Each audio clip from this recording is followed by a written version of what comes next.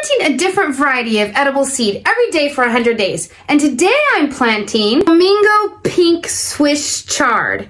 Isn't that gorgeous? And this is day 32. There's the seed. You can tell they're in the beet family. I'm gonna place one in each of these cups. Now, chard is a green that can grow in summer. It can tolerate heat, and it can tolerate quite cool. It'll die about 15 degrees Fahrenheit. That's pretty cold.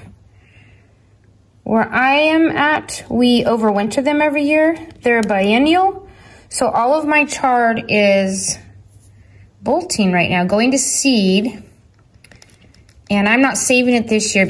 I didn't cover any of the flowers so that they didn't cross-pollinate, and I have a bunch of different varieties growing together. But one thing that I've noticed, at least where I live, is when the chard is bolting, it doesn't really get bitter like some greens do. If high blood pressure is something that you deal with, chard is awesome. It contains potassium, magnesium, and calcium. If your body is low on those minerals, your blood pressure will be higher. And since chard contains all three of them, it helps your body release sodium, which then reduces your blood pressure.